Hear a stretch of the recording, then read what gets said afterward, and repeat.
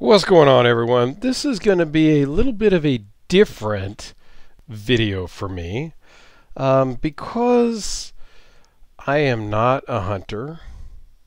I am not an outdoorsy guy. I've been camping a lot, that kind of stuff, but you know, I'm just not the culinary expert. And those of you that might follow me on Instagram or Facebook have seen Diet by Dirk. Yeah, I admit it. I basically eat like an unchaperoned teenager. A lot of pizza, M&Ms, junk food stuff. So the culinary type of knives appeal to me in the sense that I enjoy them. Like most all cutlery, but not super practical for my kitchen needs. So today we've got the Meatcrafter 15500 from Benchmade, part of their Hunt series. And talk about this box for just a second. I mean, and this is kind of a rant, a little gripe about Benchmade in general, is their boxes are usually huge for the knife. Now, I get it. We're going to use this box for probably multiple different knives, right? But this is how it's shipped. It just, I don't know. Even with their folding knives, they're too big and they bounce around. And if you shake them this way, they bounce up against the top of the box. And I don't get it. Put in a little piece of, styrofoam here so it doesn't bounce back and forth in the box. I don't know. There you go. Little gripe about the box, right? So, moving on to the knife here. This is the Meatcrafter. And these retail for about $160. This was loaned in by Gil over at Wild About Sporting Goods. And they are listed at $136 on his site. You get 10% off. Not a bad deal. Okay? So here's what you got. Orange handle, black sheath on this half, orange sheath on that half. Kind of cool, but I would prefer, I think, either a all black sheath or an all orange sheath for me personally. Plus, I don't get the belt loops. These are like an inch. I guess that I haven't tried, but I don't even know if I could get my dress belt through that. And I certainly wouldn't strap this onto my waist in my dress belt. So I don't know. I don't know. But yes, you could lash this to a backpack. You can just store it in the back of your truck or in your camping gear, whatnot. So there are many ways to store it and use paracord, rope, tape, whatever you do. Like, again, I'm not the outdoorsy hunter guy. That is a Bolteron sheath, which is similar to Kydex. I've talked about this before on another video that I did, also from Benchmade. It has some better properties than Kydex when it gets freezing cold. It doesn't get brittle and things like that. So, yeah, they do put a little hole down here in the bottom, so if there is any water and whatnot, it will just drain out, which is very cool. So here is the knife. It is CPM 154 blade steel. Let's just zoom in here and we'll take a quick look. They did a nice bead blast finish on the blade.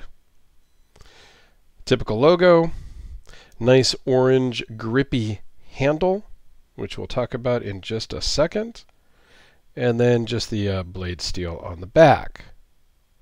This is your boning type fillet knife. It is very thin at 0.09 blade thickness at the thickest, and it has a lot of flex to it.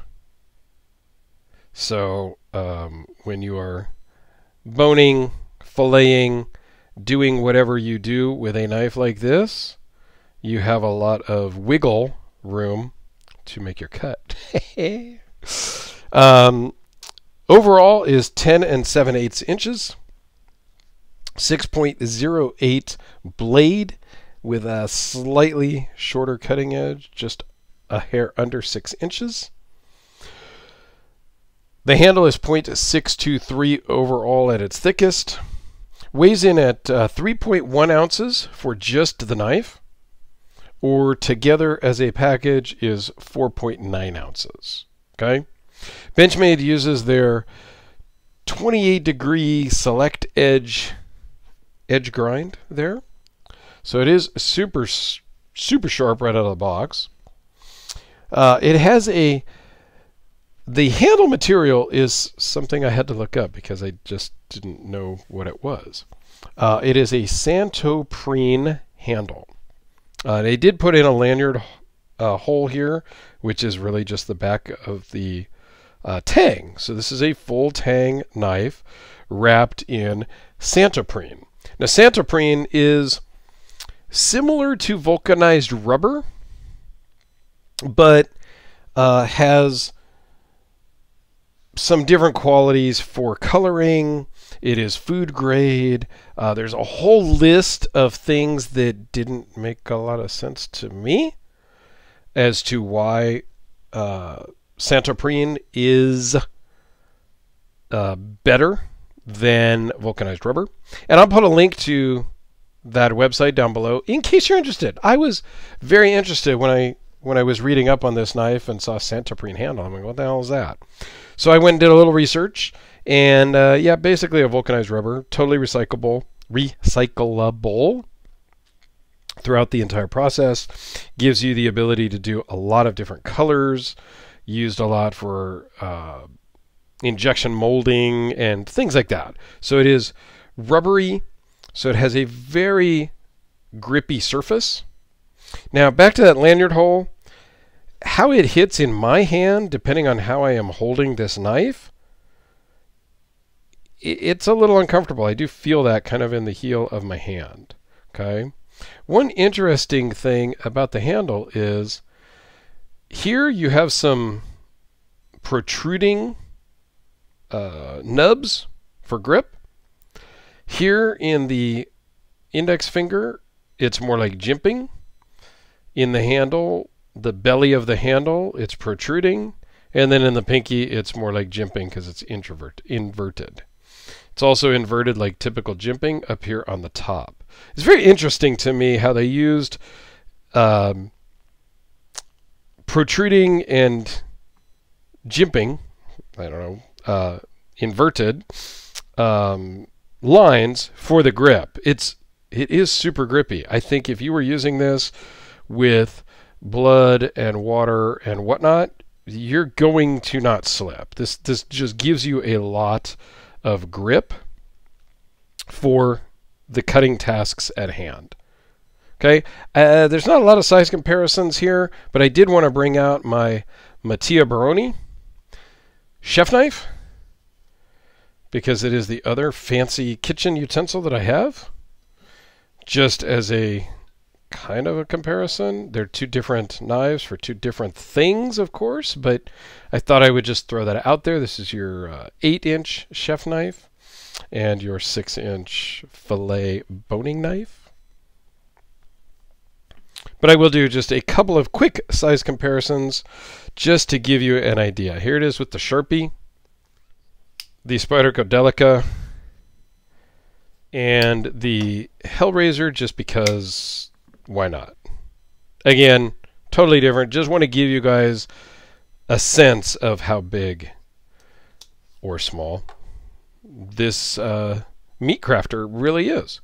Kind of a cool knife. I personally don't think I have any use for it, so I'm not going to rush out and buy one personally, but it would be a great knife in the kitchen if I had any culinary skills to speak of. It would probably be useful. So there you have it. A quick look at the Benchmade Meatcrafter model 15500.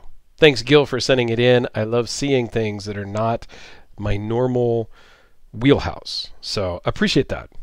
Thanks a lot, everyone. I appreciate your time as well.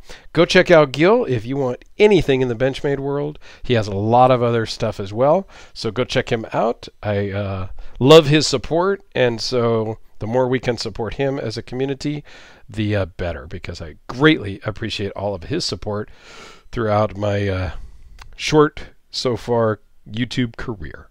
Thanks, guys. Have a great day, and we'll see you tomorrow.